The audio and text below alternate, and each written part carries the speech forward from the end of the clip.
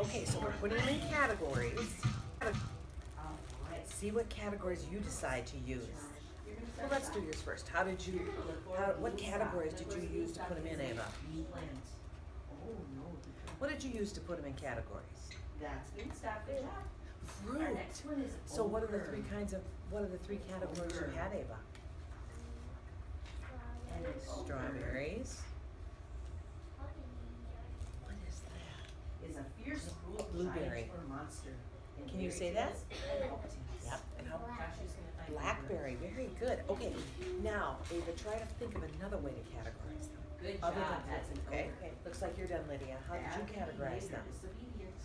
That's what naughty means. Josie, where's a picture of some kids being naughty? Like each other. Oh, so you categorize them the like and the same? So how are these alike? Because they have blue on them. They're all blue Yes, and they're called blueberries. Can you say that? Blueberry. Yeah. And how are these alike? Ooh, that is Because naughty. they're black. Okay, Josie. They're Yeah. Blackberries, yes. And how about And these? they're gonna find the picture of the lamb. Yes, very good. Can you think of another way to do it? Word for a boy. Try another way to categorize them, okay? Okay, Jack, let's see how you did it. Let's see, where is lamb? Is it by A playing boy or a young man? By laying it straight, and so what categories did you put them Then in? he will get Josie. Thanks, Lexi. Our next word is magic. and blueberries. Blackberries, strawberries, and blueberries. Excellent.